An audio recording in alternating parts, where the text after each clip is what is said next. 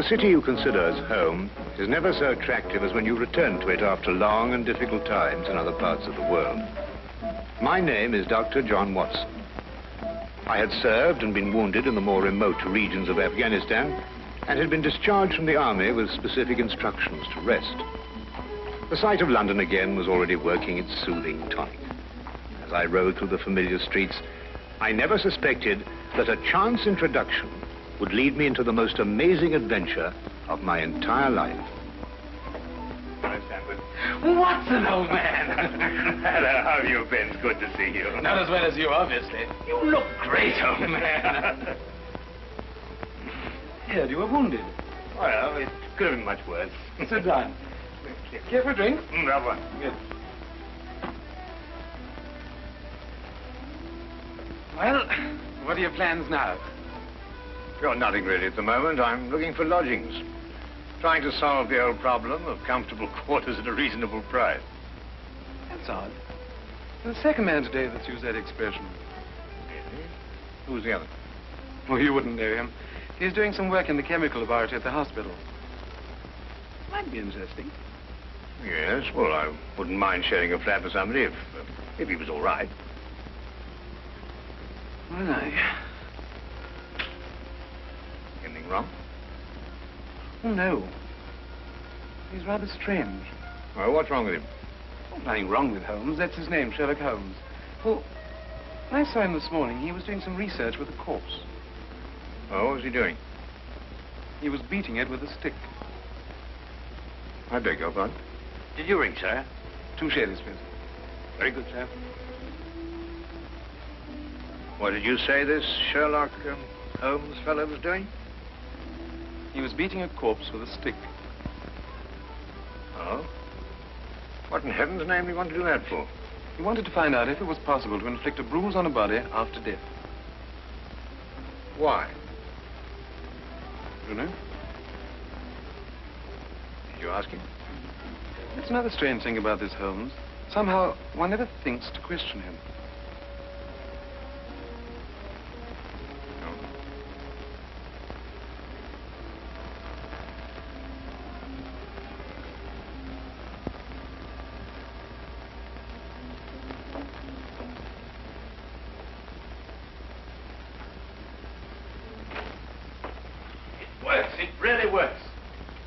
You've just entered the greatest chapter in the history of forensic medicine.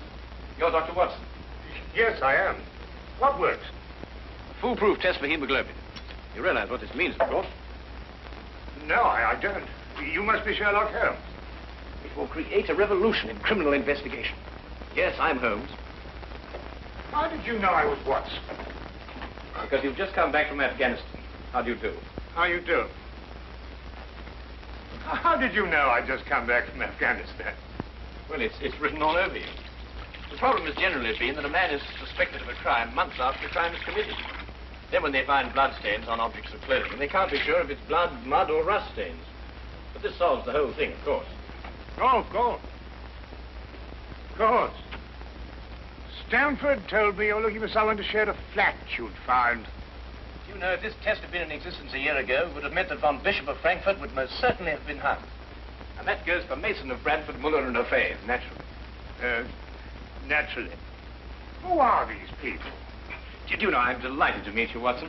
I think you'll like the flat. It's in Baker Street, by the way. Oh, we could pop around this afternoon and have a look at it if you care. Yes. Oh, yes, rather. I'd like that. Good. Did you mind if I play the violin? No, go right ahead. No, I don't mean now. I mean when we're sharing the flat. Oh, no, of course not. I like a bit of good music. Oh, good. I'm not very good. Oh. Tell me, Holmes. Yes. How did you know I just got back from Afghanistan? Well, it's obvious. Now, that's what you said before. It isn't a bit obvious. You're a doctor, that much we know. But with the air of a military man, therefore an army doctor. You've acquired a sunburn. I know it's not your natural color because your wrists are white. Your eyes tell me that you've recently been ill.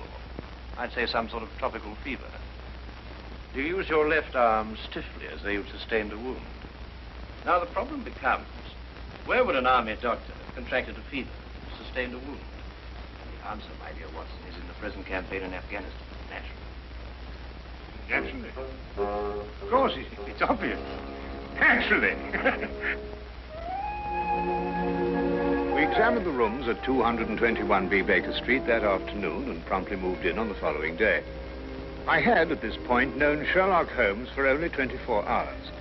But the man's fantastic powers of perception, coupled with the almost unpredictable personality I'd ever encountered, kept me in a state of constant surprise when I wasn't being shocked. It was unbelievable, the things he knew and the things he didn't know. Now, really, my dear Holmes, you mean to tell me you didn't know that the Earth moved round the sun? Really? But every schoolchild knows that. Well, now I know it, too. And I shall promptly proceed to forget it. But why? Yes. Why? Why should I remember it? Well, because it's a natural phenomenon. Well, is it important? Does it affect us? If you told me the Earth went round the moon, would it make any possible difference to our way of life? Well, you put it that way, no. Then it's useless information, and I shall do my best to forget it. I advise you to do the same. At times, I thought the man was joking and simply having a bit of fun at my expense. But I soon learned that he was in dead earnest. I also, unknown to him, made a brief classification of the man's knowledge. Literature? Nothing. Philosophy? Nothing. Astronomy? Nothing. Politics? Disinterested. Botany? He knew everything there was to know about poisons and absolutely nothing about practical gardening. Chemistry? Profound. Sensational literature? Without question, Sherlock Holmes knew the details of every horror perpetrated in the last 100 years.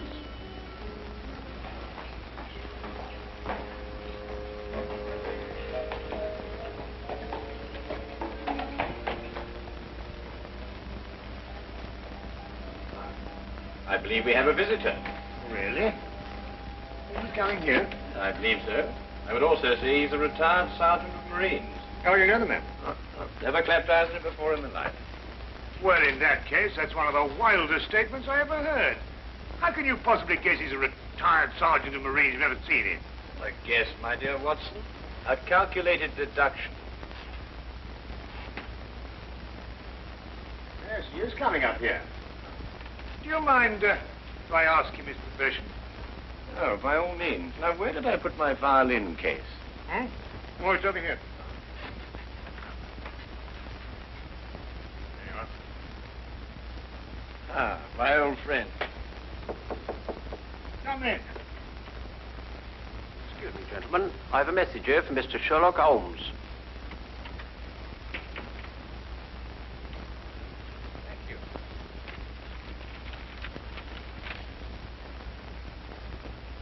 Excuse me. Sir? Do you mind telling me your occupation? Not at all, sir. I'm a civil servant employed by the police department. Thank you. I just wondered. Not at all, sir. How long have you been with the police department? Just a year, sir. Before that, I was a sergeant in the Marines. Good day, gentlemen. How did you know? An interesting letter, Watson. A very interesting letter. Perhaps you'd like to come with me. Where? To catch a murderer, of course. Of course.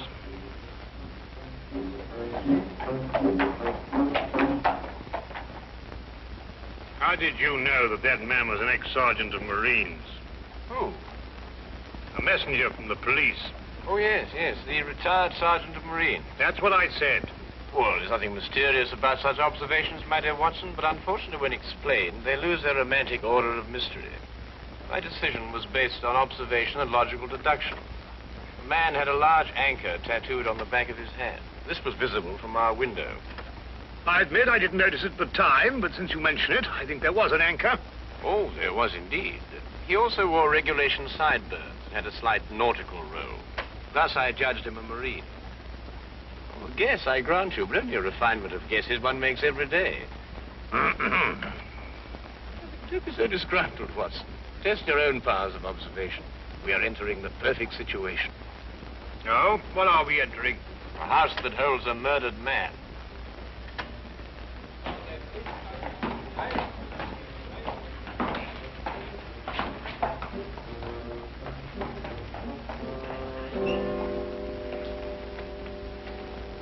Is Inspector Lestrade inside?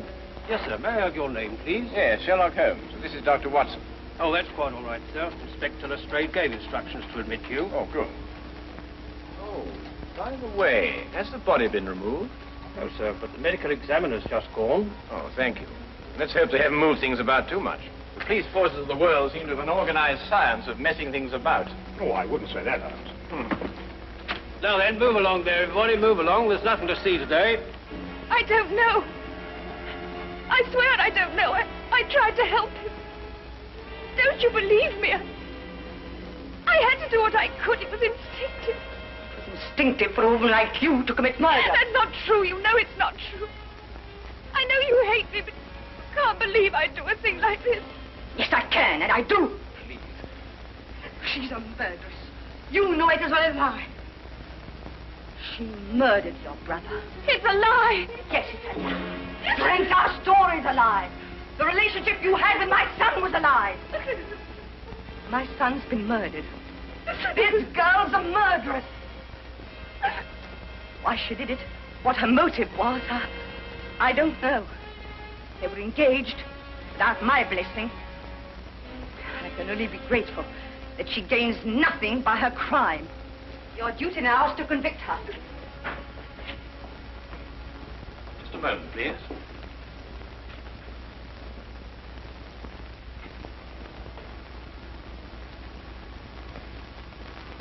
Notice the angle of incision, Watson. Yes.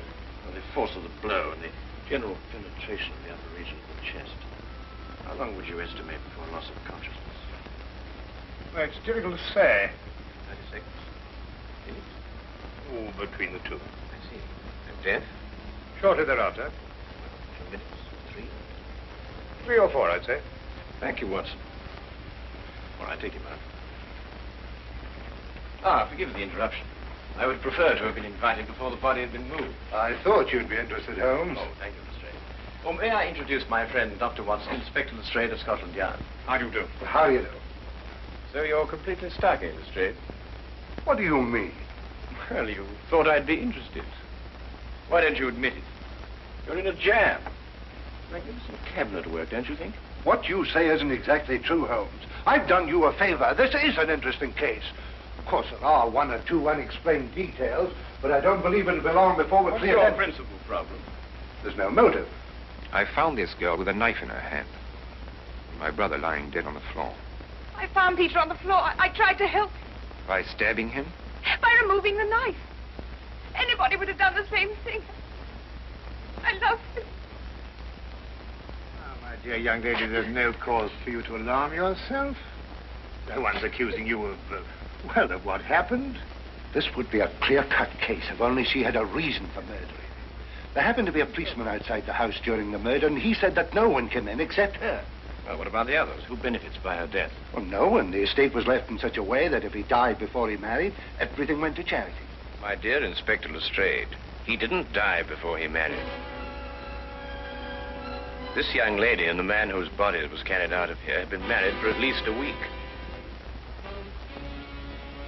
In the event of his death, I imagine everything passes to her.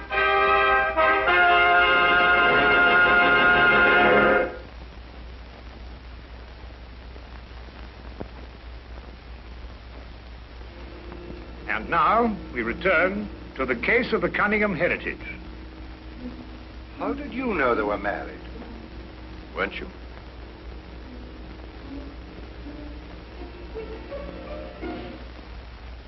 Yes, a week ago. Then you do benefit by my brother's death. You're his heir. I don't know if I am or not. I only know I didn't kill him. I swear I didn't. Where were you married? We went down to Brighton last weekend. Well, why didn't Peter say anything about it? I don't know. He asked me not to say anything, so of course I didn't. I'm afraid, young lady, I'll have to ask you to accompany me to headquarters. I understand.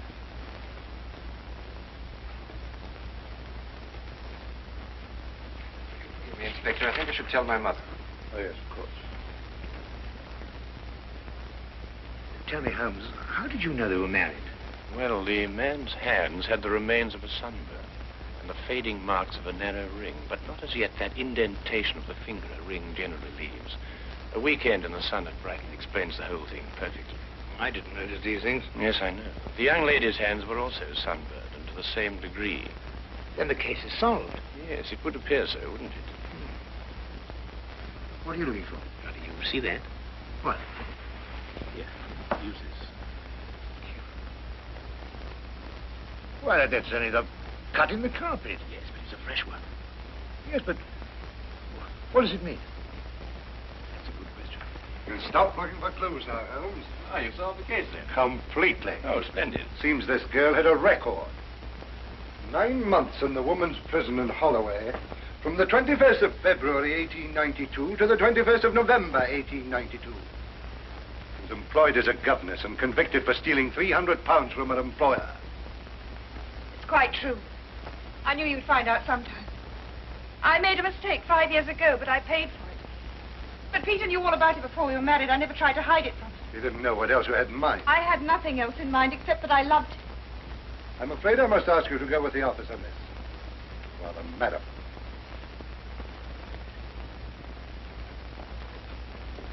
Well, that's how I like my cases. Fast and simple. Oh, you must tell me some more about it. Well, there's nothing to tell, really.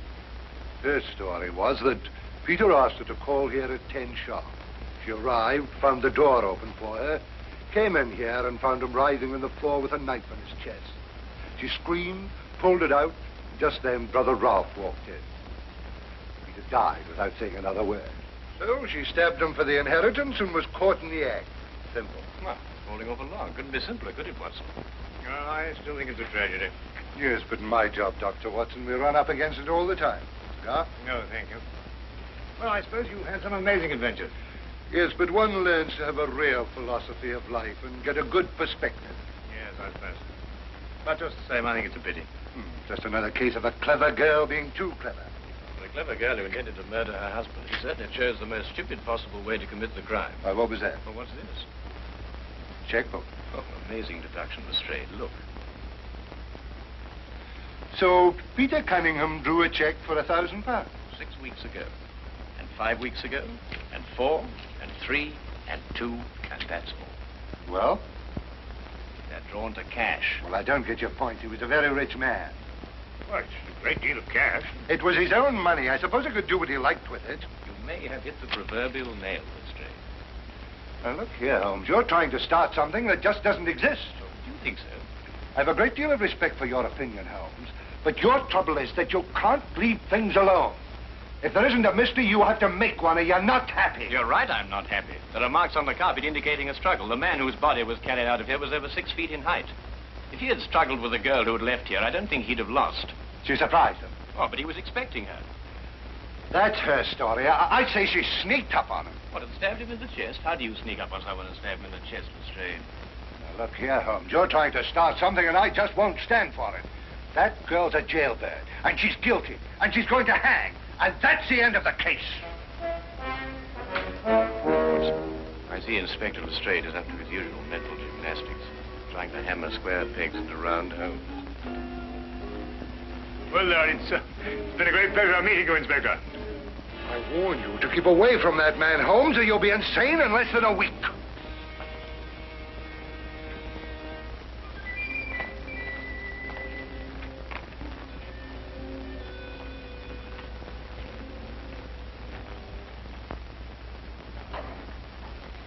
What time is it? Oh, 10:30. Perhaps you'd like to take a little stroll with me. Why? I'd like to investigate this afternoon's affair a bit further. Oh, yes. I'd like that.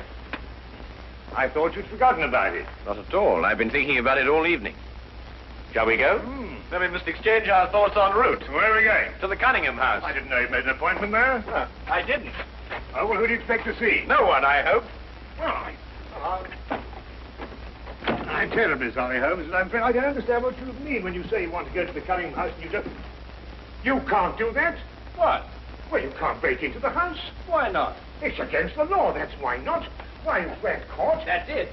What is? If we're caught. But that makes no difference. It makes no difference at all. The thing is, if we're caught, it's against the law.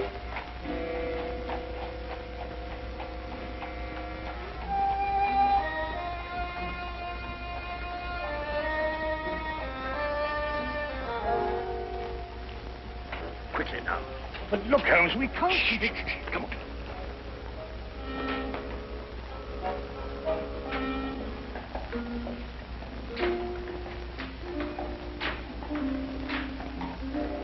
Good evening, Inspector. Good evening, Sergeant. Everything all right? Yes, sir. I just thought Sherlock Holmes might have dropped by. Where'd you get the key? Oh, the key is a burglar's too. A burglar's too? Is the street clear?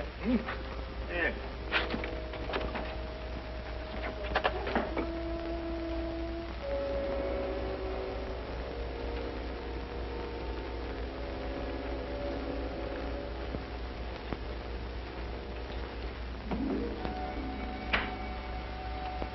How do you know he's out? Because I had a spy watching the house. Go through that cabinet. What am I looking for? Well, papers, bank statements, anything to indicate passage of money from Peter Cunningham's account. Go on.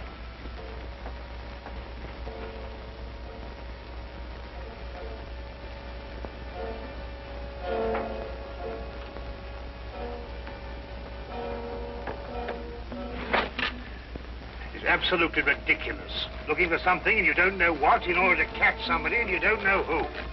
Quite ridiculous. Nothing over my side. Keep looking. Who do you think's got it? Whatever it is we're looking for. Why did Peter Cunningham try to hide the fact of his marriage? A week or a month would remain indifference as far as his mother was concerned. She would never have consented to his new bride anyway.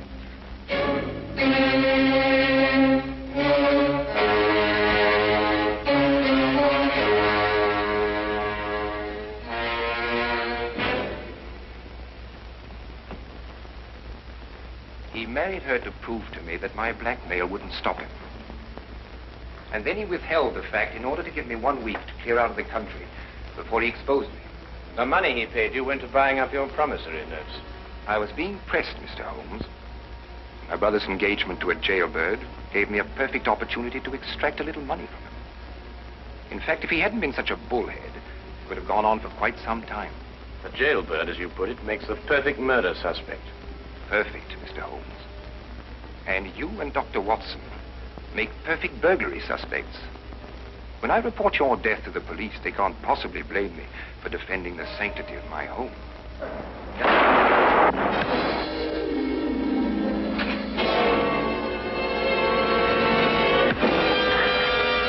Well done, Watson. Oh, I could have done a bit better, only it was my bad shoulder. Quite all right, Watson. Think no more about it. So that's our murderer. Yes, the only possible one, of course. Only a man could have struck that blow. Peter died, as you say, within 3 or 4 minutes. And there was a bobby outside the whole time. Yes. Crystal clear. No, it's completely obvious. Well, what do we do now? What's going on here? Who fired that shot? We will sit with the good inspector, and with the aid of our evidence, a bit of logic, and a few simple diagrams, we will endeavor to convince him that night follows day and that 1 and 1 inevitably makes 2. How did you two get in here anyway? Now, Inspector, calm yourself, calm yourself. Come, sit down. Now, there's a good fellow. Sit right here. Now, you see, we have a great deal to talk about.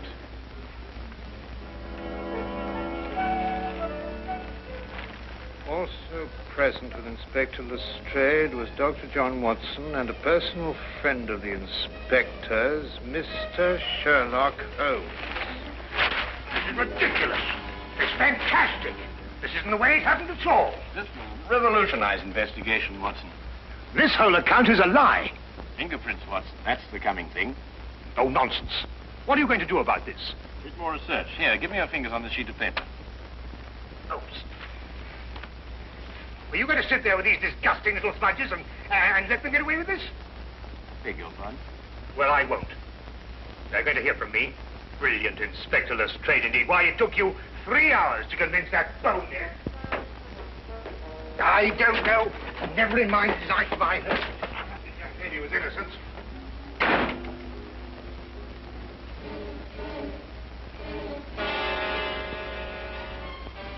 Oh. I wonder if he got more than a shoulder wound in Afghanistan. Oh.